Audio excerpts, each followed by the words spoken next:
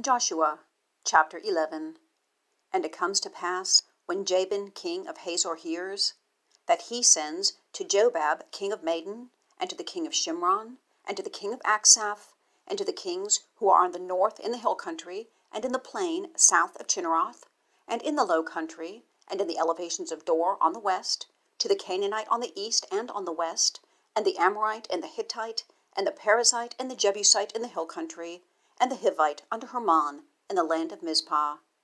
And they go out, they and all their camps with them, a people numerous as the sand which is on the seashore for multitude, and with very many horse and charioteer. And all these kings are met together, and they come and encamp together at the waters of Merom, to fight with Israel.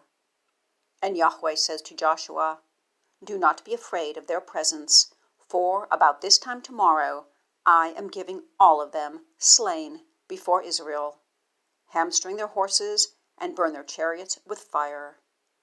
And Joshua comes, and all the people of war with him, against them by the waters of Merom, and they suddenly fall on them. And Yahweh gives them into the hand of Israel, and they strike them and pursue them to the great Sidon, and to Misrephoth-Maim, and to the Valley of Mizpeh eastward, and they strike them until he has not left a remnant to them. And Joshua does to them as Yahweh commanded to him. He has hamstrung their horses, and burned their chariots with fire. And Joshua turns back at that time, and captures Hazor, and he has struck its king by the sword, for Hazor was formerly head of all these kingdoms. And they strike every person who is in it by the mouth of the sword. He has devoted, he has not left anyone breathing, and he has burned Hazor with fire. And all the cities of these kings, and all their kings, Joshua has captured. And he strikes them by the mouth of the sword. He devoted them, as Moses, servant of Yahweh, commanded. Only all the cities which are standing by their hill, Israel has not burned them, except Joshua has burned Hazor only. And all the spoil of these cities and the livestock, the sons of Israel have spoiled for themselves. Only they have struck every man by the mouth of the sword until they're destroying them. They have not left anyone breathing. As Yahweh commanded his servant Moses, so Moses commanded Joshua, and so Joshua has done. He has not turned aside a thing of all that Yahweh commanded Moses.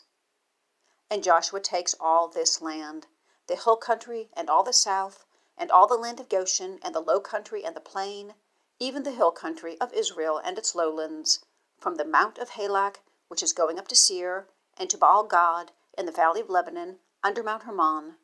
And he has captured all their kings, and he strikes them and puts them to death. Joshua has made war with all these kings for many days. There has not been a city which made peace with the sons of Israel except the Hivite, inhabitants of Gibeon. They have taken the whole in battle. For it has been from Yahweh to strengthen their heart, to meet in battle with Israel, in order to devote them, so that they have no grace, but in order to destroy them, as Yahweh commanded Moses. And Joshua comes at that time, and cuts off the Anakim from the hill country, from Hebron, from Debir, from Anab, and from all the hill country of Judah, and from all the hill country of Israel. Joshua has devoted them with their cities. There has not been Anakim left in the land of the sons of Israel. Only in Gaza, in Gath, and in Ashdod were they left. And Joshua takes the whole of the land, according to all that Yahweh has spoken to Moses. And Joshua gives it for an inheritance to Israel, according to their divisions, by their tribes. And the land has rest from war.